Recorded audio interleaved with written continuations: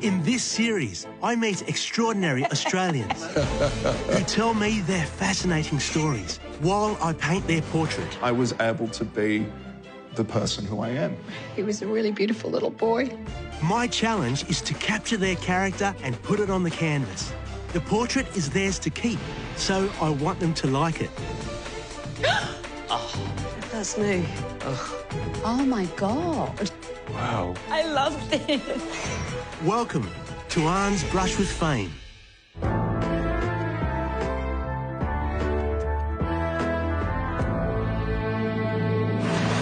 Hot potato, hot potato. Hot potato, hot potato. Anthony Field is a founding member of what is considered Australia's greatest entertainment export. Potato, potato, potato, potato. When he swapped his lead guitar in a rock band for the Blue Skivvy 25 years ago, he and his fellow Wiggles helped change the face of children's entertainment around the world. Big jump, everybody, big jump. I'm hoping to get to know the man behind the catchy tune and dazzling smile. I don't know what he's going to capture. You know, sadness or happiness. I don't know, because I'm not exactly the same happy fellow the Wiggles are off. You know, a bit more down. So I don't know if he's going to go the Wiggly path or in between. Anthony always seems to have a boundless energy. He has such creative talent and a wonderful ability to connect with his audience. My challenge is to capture that energy and warmth.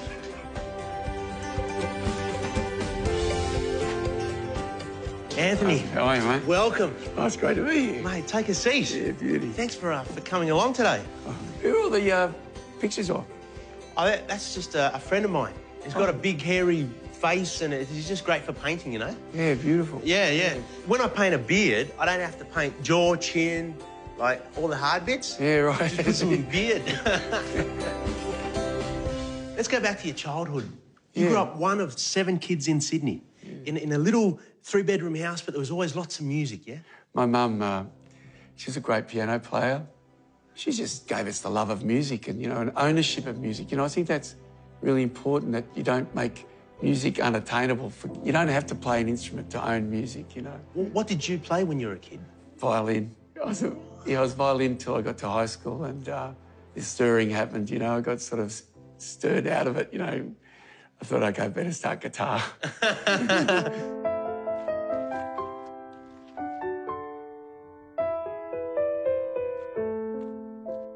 Your dad was a pharmacist and he'd dispense methadone to heroin addicts.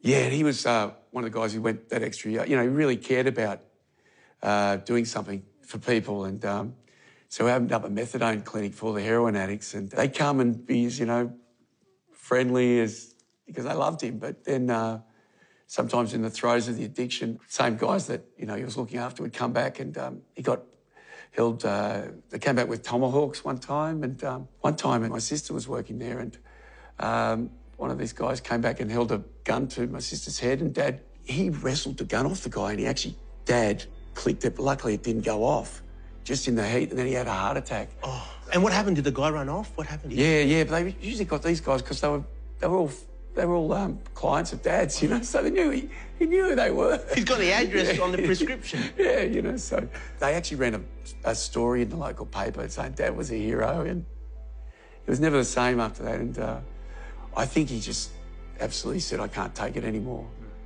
And he went to Blacktown Hospital and became a hospital pharmacist. Oh, okay. It was great, mate. He just relaxed.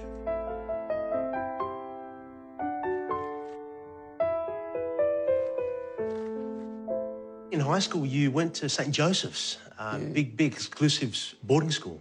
Mum and Dad sent me there because my dad went there. My brothers all went and had a great time.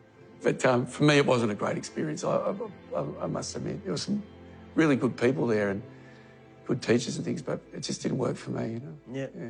Was it during your teenage years that you started getting a little bit of depression? Yeah, it was actually. I mean, boarding school was, there's things that happened there which I wouldn't go into, but they were too much for a young, you know, teenager to sort of cope with by yourself. You know, you're away from your parents, and I think as years rolled on, you know, that's just started feeling bad about myself. Can you help me understand what that feeling is like? When you're in that zone, you feel like you're you shouldn't be on the earth. Basically, you're a waste of time. You're in a crowd with people and you feel like you're the only person who feels like that. They don't understand me. No one understands me. No one gets me. I never resented anyone for being happy. Going to a wedding or things like that, I just seek. This stuff's not for me.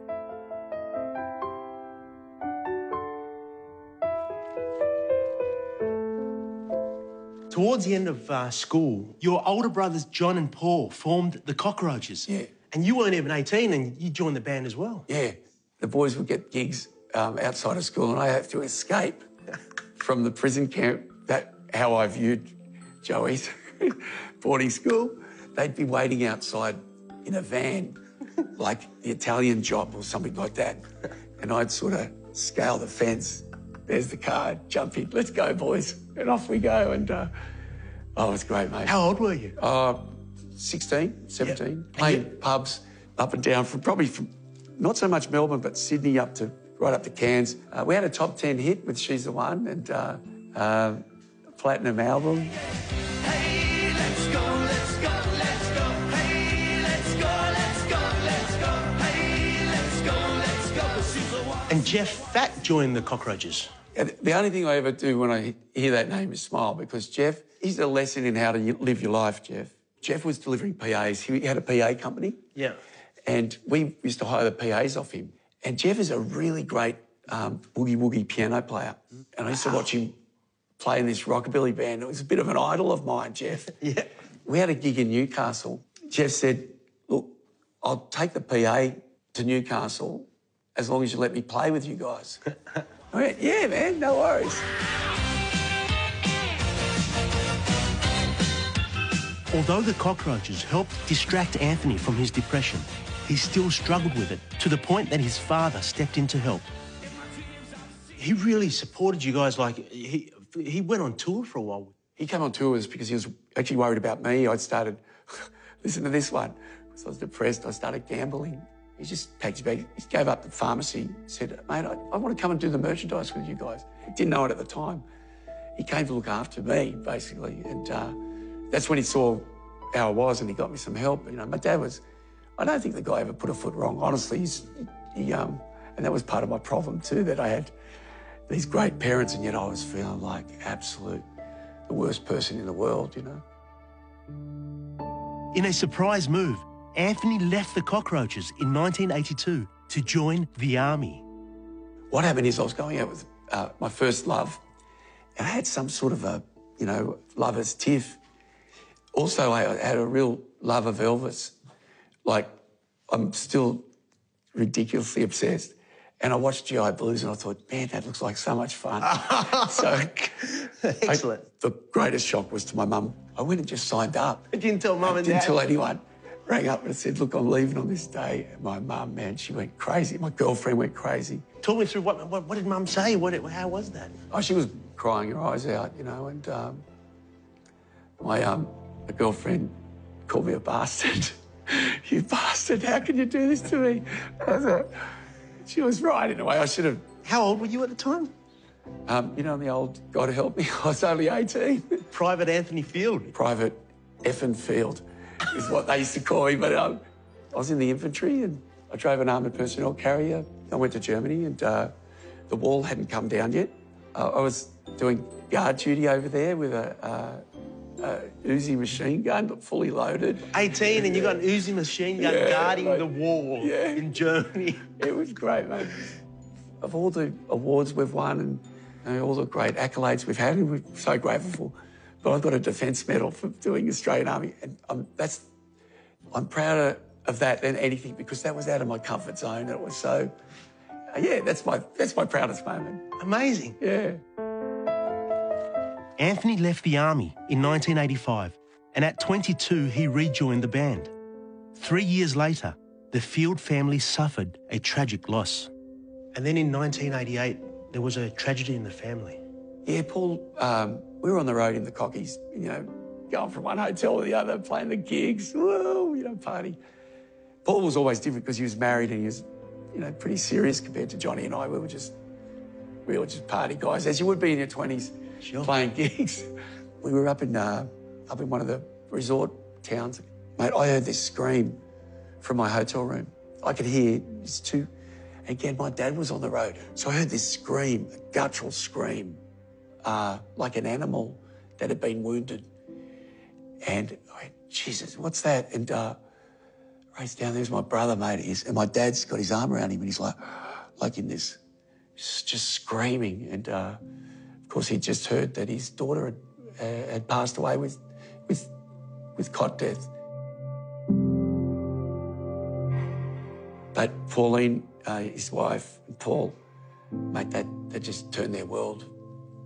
Mate, it would drive you crazy. I know they almost went mad. They did.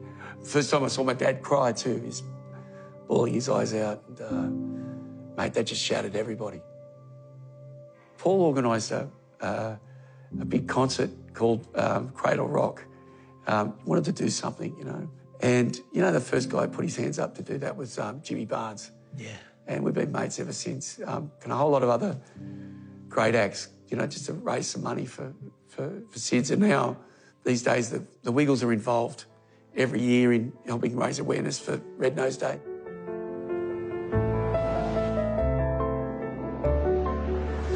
Capturing Anthony is tricky. There's his depression, which can be a dark place.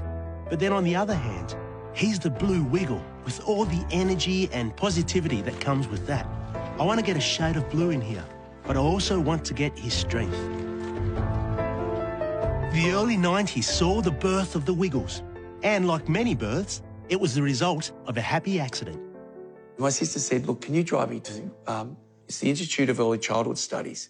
I'm doing a mature age test. I drove her there and I looked around, I just saw women everywhere. I said, mate, I might do the test too. She went, yeah, okay. So I did the test. We both got in. Colleen lasted 5 days and said, I don't want to do it. I'll admit it, the first 6 to 12 months of the university course, I was there just because I was loving seeing women everywhere. But as it went on, I really enjoyed the course about early childhood learning, about child development, child psychology. And so, I got in there for the wrong reasons. The Wiggles existed because Anthony Field... Hormones. My hormones. Hormones. It was.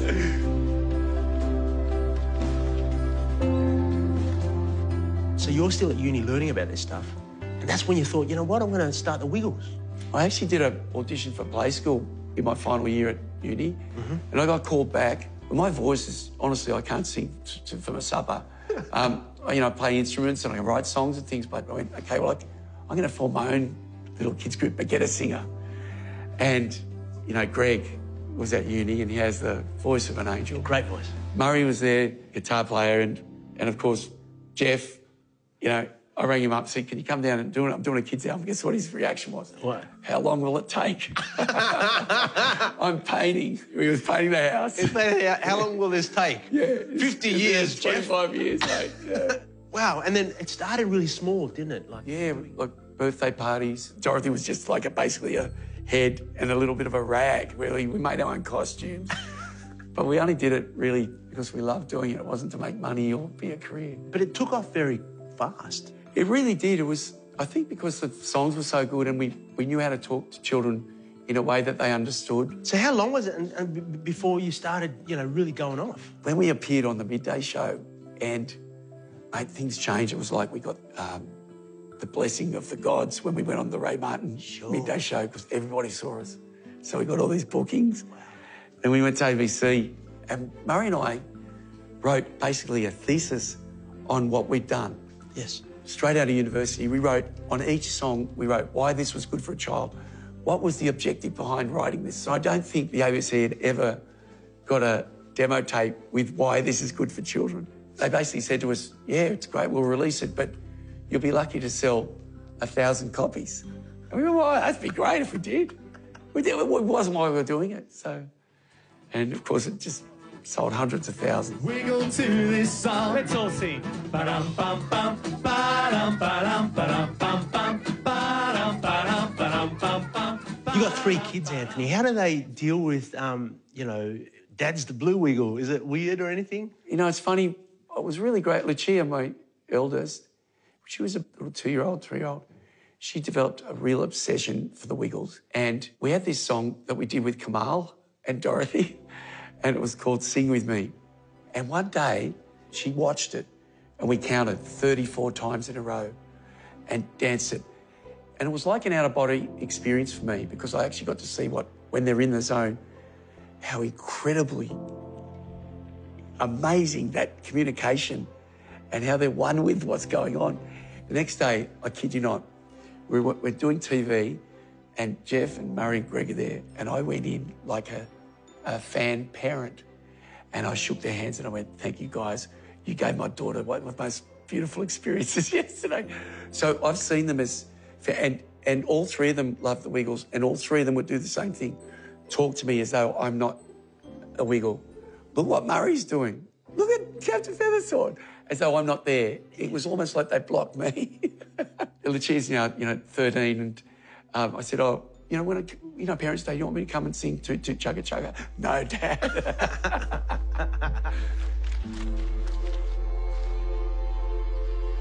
In 1998, Anthony lost one of his greatest supporters, and the family once again had to deal with the tragedy, the passing of their father. Mate, when he had his stroke, we went to the hospital and they had all his medication. They told us to bring his medications in. And they said, how long has he had cancer for? And we all looked at each other and went, he's got cancer? Yeah, he's got cancer. And mate, we didn't even know. Oh, gosh. He was one of a kind, mate. Yeah. He didn't want to burden us, And then how long after that did he... Oh, yeah, there was stroke actually finished him, Yeah. I'd sometimes look out in the audience and imagine he's there, Do you? Yeah.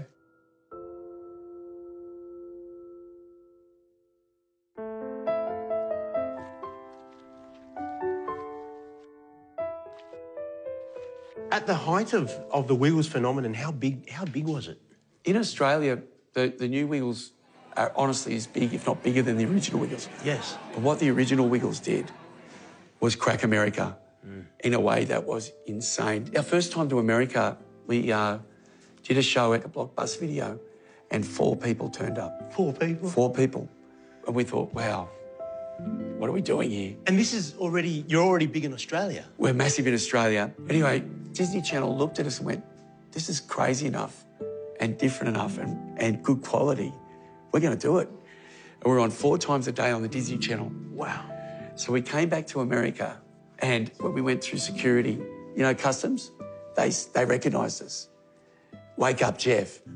Mate, we looked at each other and said, what's happened? So on that tour, we sold 13 Madison Square Garden concerts. We sold them out. Toot, toot, chugga, chugga, big red car. We'll travel near and we'll travel far. Toot, toot, chugga, chugga, big red car. We're gonna ride the whole day long. It's hard for people to understand that there's Anthony is on top of the world, performing to thousands of children. Yeah. What's that like, Anthony, to go from thousands of children to being on your own and feeling sad? This is in the worst of my depression. I still love the shows. I'm sure it's the same with you when you're performing. It's just, I don't know, there's no cares in the world. It's just when you came off the stage, you were back to being shit. Yeah. I'd be in the dressing rooms, bawling my eyes out by myself after you just played to us, a couple of thousand people have gone, whoa, and all the guys are backstage having a great time, and I'm in there like... And did the other boys know? Jeff has a way of really understanding without saying anything. Murray sort of understood what was going on probably better than most. He's actually the only guy, that's not knocking the other guys. He's the only guy, and this is before the campaign of ask people how they are. Yes. He actually came up to me and mate, are you okay? This is sort of happening a lot. There must be something going on. So I always acknowledge that Murray was the one that first said that. It does help when people jump in and say, are you okay? Because the first time I thought to myself, why, so this is not right? I mean, there's another way. You were working so hard, it really took a toll on your body. Yeah. I was eating myself sick. I was 16 k's heavier. I was depressed out of my brain. Mate, we were on top of the world and I was on the bottom of it, Does something bring it on, Anthony, or? Mate, I had it a couple of years ago, really, really bad, like dangerously bad. I got great therapy, I got great help. One of the lessons I learned was to live in the moment. Yes. And I do live in the moment. So I'm here now. Yeah. Or if, if I'm pouring a coffee, I love that coffee for that moment. Yeah.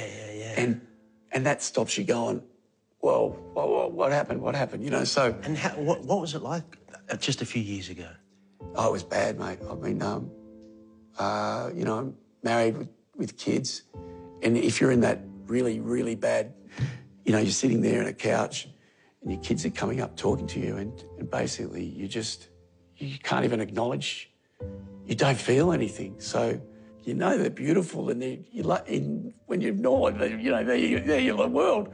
But at this moment, you're like a zombie, and they were bad times. I never was angry to the kids or angry to Mickey, my wife, or anything like that. I was just sad.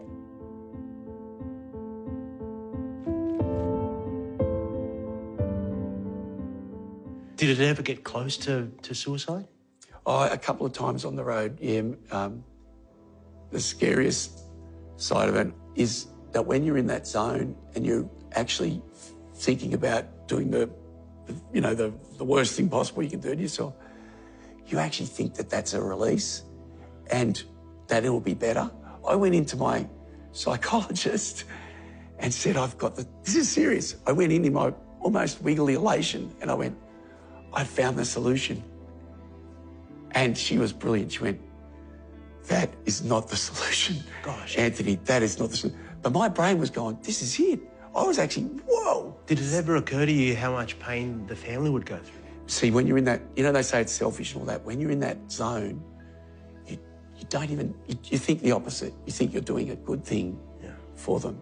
I went on a drug that got me out of the loop of thinking that. Yes. And, I for 2 or 3 years I was on that and now I'm drug-free and really good now. But mate, it was it's pretty wild thinking back to it. It's funny, it's almost like I'm talking about another guy at the moment. And for the last maybe 5 years, I've been really good. So... We're lucky to have you, mate. Well, the depression in me would say, you're not lucky to have me, you know what I mean? Because I'm still not at the... you still never think you're a good person, so... Would you say that if I said to you, we're lucky to have you? I'd say nah, but in my head, I'd think to myself, I reckon you are. Okay. No, that's great. That's healthy. Yeah. I wouldn't even be able to fake, yeah, you're lucky, because I wouldn't even never think that. And that's not false modesty you're doing. That's a good, healthy self-esteem you have. Yeah. So I still don't have that, but yeah, I work myself silly still. I'm always working, always at the studio, but I keep myself happy. It's like your art. I'm sure you just get into some zone, mate, and it's like, that's what I love. I love being in the studio. Yeah. I love being on stage, working with other people. All right, Anthony, I'm nearly done. If I'm being honest, I don't even want to see it. Okay. Is that, do people like that? Yeah, no, it's, yes, just about everyone's nervous. No, not for that reason. I just love talking to you, man. It was great. Yeah, sure. But is that crazy? No, not at all. I hate to see what you picked up in the picture. That's I need about 10, 15 minutes. Yeah, right. I'll leave you to tidy up. Yeah. I'll bring you back. Yeah. And we'll spin around. I'm worried about my reaction, but anyway, we'll see. Right. Good on you, mate.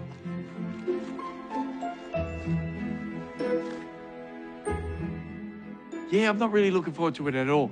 In fact, if we just spoke, and that would be great. This is kind of outside the comfort zone. How does someone see you? I think what springs to mind to me about the chat was Arne's energy. He has such a lovely energy, which encourages you to just talk and be open and free. We already knew that Anthony is one of the world's best children's entertainers. But what a lot of us didn't know are all the struggles he's been through, the tough times. I need to somehow get all of that into this painting.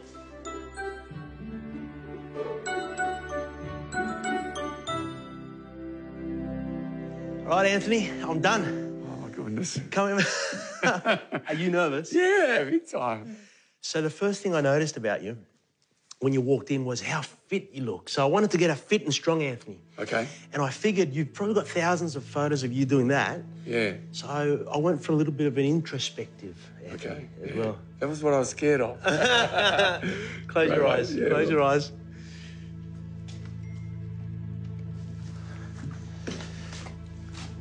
All right, Anthony, open your eyes. Wow. Wow. Fantastic, man. Scary, but it's fantastic. I'm always scared of that, but it's great, mate. Yeah. Yeah. How's it scary? I don't know. It's beautiful, but it's just looking at me, you know. Great stuff, mate. You're very talented. Yeah, you didn't get the gold too. So I thought you I snuck a little bit of the blue into the shadows there. Oh, yeah. Because you told me how, you know, being the blue wiggle kept depression at bay. Yeah. It's confronting. That's what it is. Yeah, sure. Yeah. What is it? Is I it? suppose you're looking in the mirror and you know you don't want to do that. You know, so it's good. You just want to keep going forward, man. And there's a little bit of that. I didn't want to make it just sad, but there's just a little bit of introspection, you know? Yeah, great, mate. Bloody beautiful. Thanks, brother. Good on you. Thanks, Anthony. Great, mate. Thanks a lot, mate. Wow. Jeez, you're good. It was very confronting seeing the portrait, which is, you know, beautifully done, and it's a very powerful portrait, and it's something that, as a Wiggle, you never get an image like that. You wouldn't think of Anthony Wiggle as an image like that. Because one way I deal with the world, I just keep going ahead, doing shows, keep moving on. To sit and look at that was very confronting, and even now I feel like I just want to run away. I'm really thankful Anthony came on the show today. That was really challenging for him to share and to sit for a portrait. What a great bloke.